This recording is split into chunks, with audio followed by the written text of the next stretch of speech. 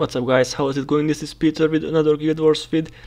And guess you have also noticed in the last few weeks or slowly months now that the price of ectos skyrocketed. 13k at the moment, and perhaps this is the most ideal moment to introduce my new guide, which is just about ecto farming. And if we don't take into account the weekly Nicholas farms and of course the price of the ecto is high enough, then I think the Chaos Plains farm is perhaps the most profitable of all solo farms. But if ecto goes down to like 3k again, then there is nothing to talk about, it won't be worth farming here. So let me start by telling you that a full run here consists of 3 parts. There is a chamber part, there is a running part, and finally the farm itself. The first 2 parts can also be done with heroes, but sadly the farming part is not worth with heroes, because if they are not flagged away, they will each drops. Alright, some information for you guys. I think this farm is a tough one, simply because you got to focus on many things at the same time. You know, bowling, staying alive, the patrol of Skeletons of Dhuum, etc. And in the Underworld things can go wrong very quickly, but don't worry, I will help and show you some tips to make it all easier. Probably the most frequently asked question about the Underworld is how many ectos can you get? Well, according to my own spreadsheet, you can expect more than 4 ectos each run, but hey, look at this here.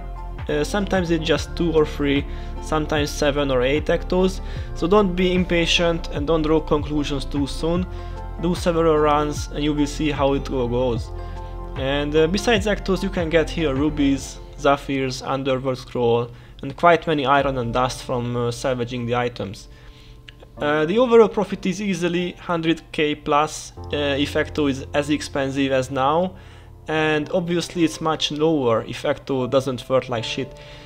And like so many times, Dervish is the king, but I will show you alternatives at the end of this vid, so don't worry if you got no Derv, there are other options too.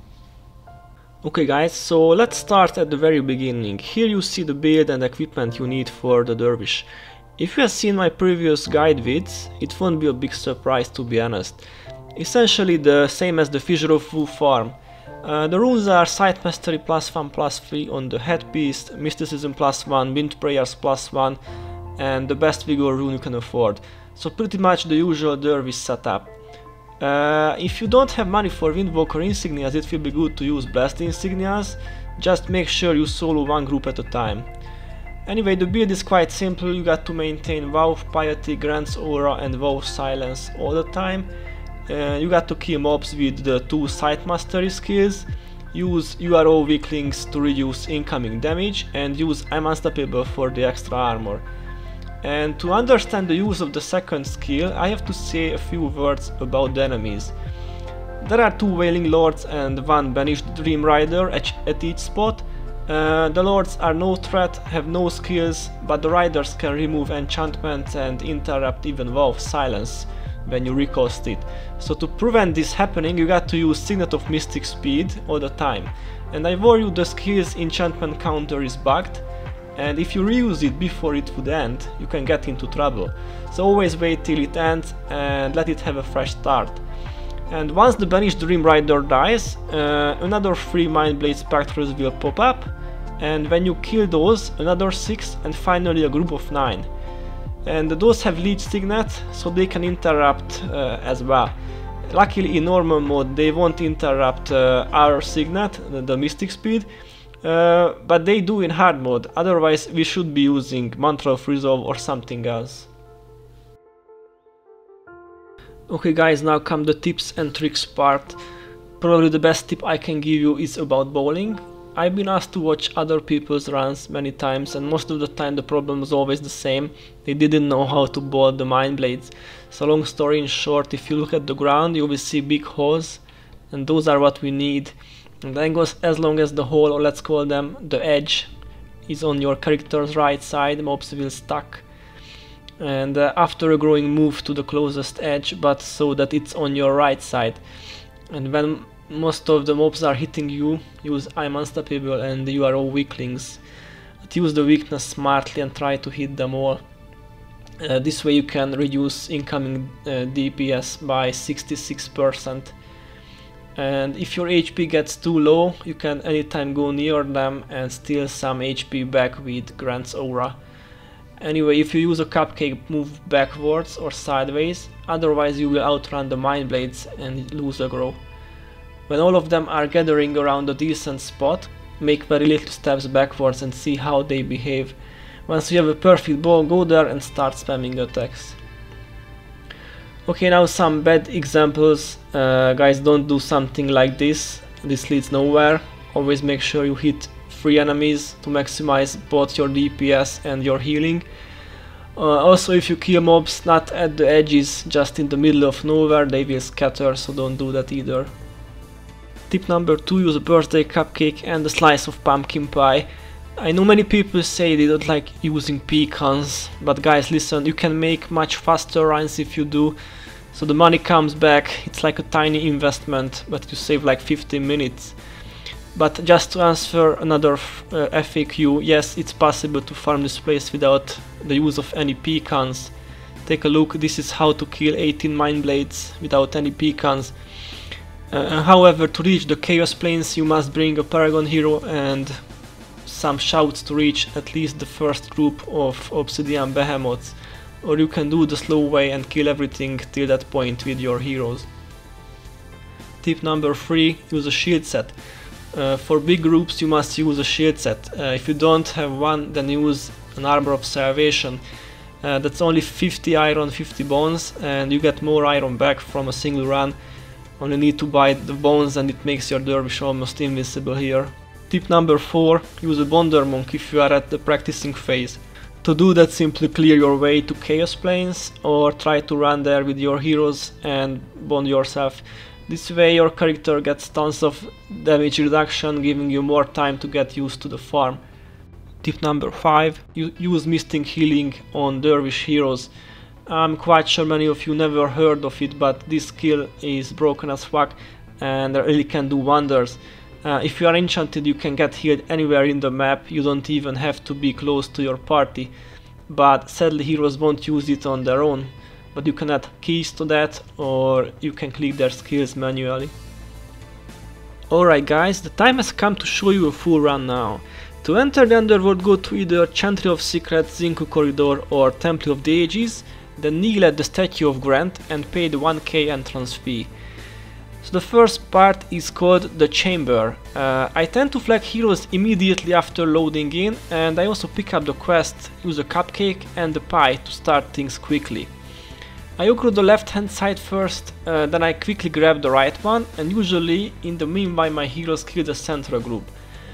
Anyway, the first part is just about defeating 3 groups of Grasping Darknesses, then we can begin the running phase. I switch to my shield set to boost my armor a little bit, then I try to bypass the incoming Graspings by keeping up my enchantments. They give up usually around the first group of obsidian behemoths, and by the way, if you are very unlucky, these rangers may completely block the entrance. In this case, best if you either resign or clear the place with heroes. And where to activate, I am unstoppable here because the charred blacknesses can knock you down or traps can make you crippled. After that there is one more group of blacknesses, and that's pretty much everything in the running phase. So if you reach Chaos Plains, your chances are good to bring some ectos home. And now, since this farm is around half an hour long, let me explain only the first 2 groups, because the rest can be done following this method. Alright guys, here is what we need to do. Aggro the 2 Wailing Lords and bolt them at the Banished Dream Rider. Then make sure you have all your enchantments up, and don't forget to use Signet of Mystic Speed too. Then use Aura Slicer and Reap Impurities as many times as you can, but don't forget to reactivate Vow of Silence too. By the way, this first group is ideal for practice, and once they are all dead, aggro the first wave of Mind Baits and go to the next Dream Rider group. Like I said earlier, this is just how I do this farm, you can kill them one by one. I do this for maximum efficiency, it's up to you. To be honest, these small groups can do much harm, you don't even need to use I am unstoppable or the weakness skill, but later you should be using them. Once this second group is dead, aggro both mind groups and ball them up like I did at the beginning of this vid. Wall or edge on your right side and heal yourself back with Grand Zora. No running forward, just backward or sideways to prevent aggro breaks. If you can't reach the furthest mind blades, or one of them escaped, move back a bit and make a new ball.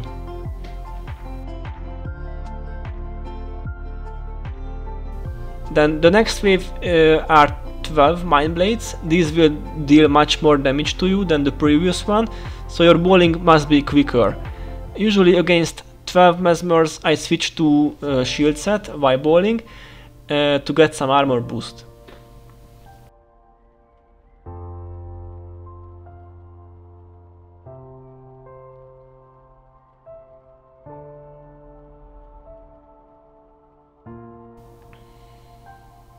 Once these are dead, aggro the next two groups. In total these are 18 mind blades. This is when boys turn men. So if you can do it without the help of Armor of Salvation, then you have mastered this farm and basically you have learned everything here.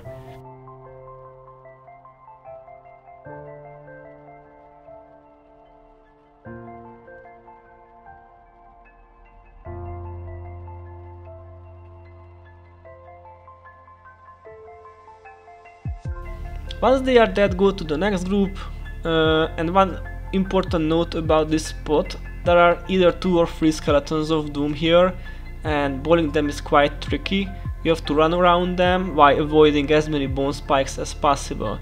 At first this will feel very hard, especially if you face 3 skeletons, but practice makes perfect, guys. So don't give up if you can do it for the first time. You can even skip this central group and do another one if you are worried about the skelets. There are plenty of other groups to farm in the Chaos Plains. But to be honest, skelets have a very good ecto drop rate, so I always farm them. Plus, if you have everlasting mob stoppers, you can combine ecto farming and trick-or-treat bags farming too. And you can get a lot of these during the Halloween event and capture skeleton souls. Even if the event is finished. And 3 captured skelets trades for 25 trick-or-treat bags. So it's a nice way to get tote bags during the year. So guys, this is what you got to do as a dwarf. I could show you the full run, but I think talking about the same stuff for another 15 minutes would be bad and boring. So let's jump to the alternative professions instead. And as I promised, here come the alternatives. Let's start with Assassin. Similar to the previous Dervish build, but here Shadow Form is the elite skill. Sadly, this limits our DPS, but on the bright side also gives some damage reduction, ergo you die much harder than with the Dervish. Otherwise, Signet of Mystic Speed is just to prevent interrupts, and the rest of the build is quite similar, just spam attacking skills like with the Dwarf. And another build for assassins using Mesmer skills. This is very similar to the old Vault tier build. There are 2 Wastrel skills and Mantra of Resolve to prevent interrupts. The base idea is to have the Wailing Lords around you to provide enough energy with channeling and keep them alive until all the Mesmers are dead. Sadly, if you go close to them, close to the Mesmers, their AI behaves weird and they can scatter even if you do the body block trick at the wall. Let's move on. The next one is Paragon on my list. You might be surprised, but Paragons can solo farm too. If you don't believe me, you better check my Paragon compilation. The link is in the description. Burn them to death. This is the Paragon's motto, and with the help of Shadow Form they can satisfy solo farm needs quite easily. Song of Concentration prevents interrupts in this build. I don't know if anyone has ever farmed with Shield of Regeneration elite skill, but I have tried it and worked quite well. Wasn't that bad. Staying alive with Monk enchantments and killing with Mesmer skills, this seems like a good combination for a Monk.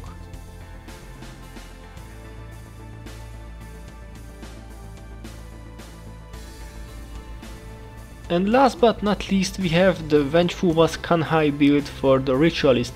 With the help of some Elementalist armor boost, the Rit can solo farm the Mesmers as well.